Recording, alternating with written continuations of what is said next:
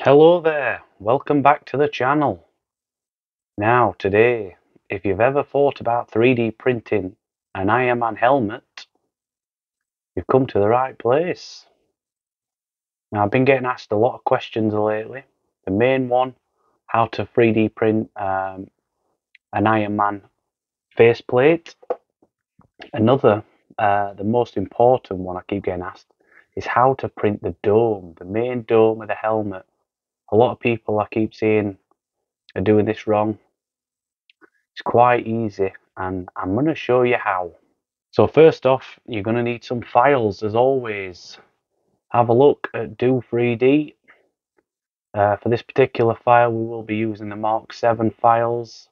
It's what's getting used on my suit. If you haven't already seen that I'm printing the Mark 7 Ironman suit.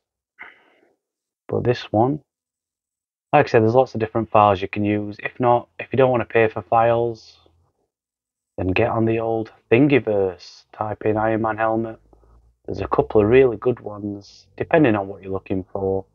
If you don't want to pay money, this Mark 5, a lot of people are printing this at the moment, motorizing it and having it open up in various different ways.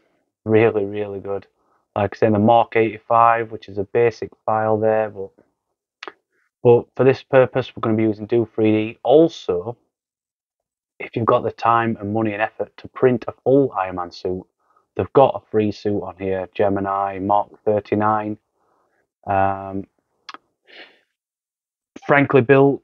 He's recently 3D printed this. I've got the files. I've never really got around to printing it. To be honest, it's not my cup of tea. If I were to print it, there's a million and one things that I'd want to print before this one.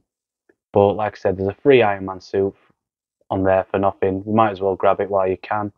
There's plenty of other stuff. Ironman hand, which is good. I'm going to be using that on the suit. A Scarlet Witch tiara. You know, if you're into that sort of thing, Daredevil, now that one I will be printing for sure. Like I said, for this one, we will be doing the DO3D Mark 7. So if you've got a full Ironman helmet, this is what it'll look like when it's finished. Obviously, you don't want to 3D print something like this all in one piece. Even if you're making a bust, because it'll just waste a lot of filament. All you'll do is get all this here just be full of supports. And really all you want is the outer edge. So we break it down, you go to the faceplate first of all. This is what we want here. And I see a lot of people just trying to print it vertical. I've seen people lay it down like this and they get big flat spots at the front here. I've seen people try doing it, you know, upside down. Even I've actually seen someone print it like this. Don't ask me why they did it like this. I don't know myself. But if you're going to do it, that's a lot of work for yourself, all the supports and things like that. But ideally, if you're printing something like this, you want it as high as vertical as you can. Now, not see how it's vertical there, but you see these points here, you're going to get a lot of support straight down. Ideally, the little trick with these faceplates, and a lot of Ironman helmets, a lot of them are the same. You just want the faceplate. Let's take snap rotation off just so we can get it a bit more precise. You just want to lean it over just a bit like that. And what will happen is you'll just get supports under these eyes. See how there's no red under here, so that doesn't really need support, depending on what your settings you're using. I'm not really going to go into settings. This is a low quality, 10% infill. But once that's done, you'll get something that looks a little like this. So it supports the eyes. That's ideally what you want. I'm not sure what this little guy is doing here, this little support. I'd probably cancel that out if I was to print it. I'd also probably go to 15%. I like to go between 15 and 20 for anything that's going to be used for a display. So 11 hours, 50 minutes, you could probably knock that down. You could definitely probably knock that down, but that's quite fast. That's at 0.28. It's a low quality. Like I said, I'm not going to go into too many settings. I could speed it up. I'd always print these with a raft because they've got a tendency when they get higher up, printing they tend to fall over, and there's nothing worse getting 11 hours, 10 hours into a print, getting up to the top, and then it just tips over. You lose it. And then after that, you've got a nice faceplate. So that's one little trick that you could learn how to 3D print a faceplate. But once you've got that done, the main thing people are asking me at the moment is how to 3D print this, the Ironman dome, the main part of the helmet. Now I know people like to 3D print stuff in one go. If you print it like that, like I said, all this is going to take for days. Just filling all this up with support, because obviously you're going to struggle. Then you're still going to have all this bottom piece here, this red piece that you're going to need to look after. You're going to have to sand and prep and get it back looking nice. So if you're going to wanting to print something like this, the best thing to do is to export it into something like Mesh Mixer and slice it. So if you're not used to Mesh Mixer, got one up here. This is the same file in Mesh Mixer. Obviously this is your print bed.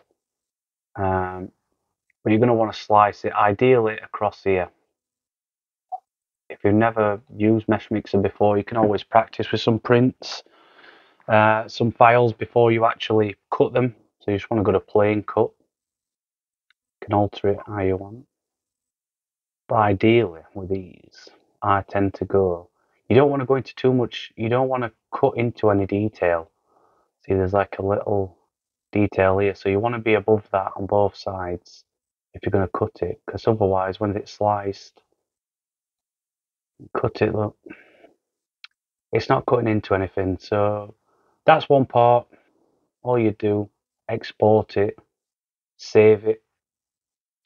So once you've saved it, you can, if you wanted, you need to save the other piece. Don't forget to save the other piece. So if you want to go onto like actions, you can undo what you've just done, and then you want to click this guy here, this little blue arrow, and that'll put you onto the other side, the jaw piece. And then you've got the other piece, which is identical. So it's the opposite side of what you've just sliced. Save that. So if you open that file up in your Cura, like I said, you're going to get something looking like this. All this red here is what needs support. So this Widow's Peak, you'll probably need it under there, you probably need it under there. If we were to slice that, it's going to take days, absolute days. So what you want to do is spin it round and have it, ideally, the Widow's Peak pointing directly up like that. If you can get it like that, something like that, it'd be ideal. So you might get some supports here. It's probably how I've sliced it, to be honest. I was probably rushing it. You can do it in a different angle, bit better.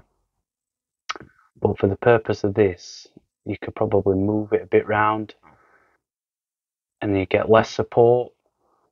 You're obviously always going to have some work on back of these that needs doing. Ideally, you don't want it at the front, what's most visible. But if you do it like that, it's going to save you a lot of time.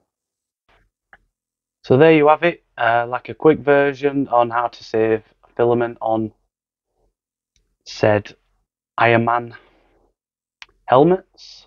Like I said, a day and an hour is probably about roughly what you want to be spending on. If you want to slow this down, you can do it probably. If I'm, like I said, I'm not going into settings, but you could probably just mess around with it, put it onto standard settings, let's say, and you could slice that. In 1 day, 3 hours. It's added 2 hours onto it. Sometimes worth printing at a better quality, just so you've got less processing work to do when you're sanding these down and you can't get a decent looking print. It'll save you a lot of time. So hopefully this video's helped you save some time, money and effort on 3D printing. Like I said, this hobby isn't cheap anymore.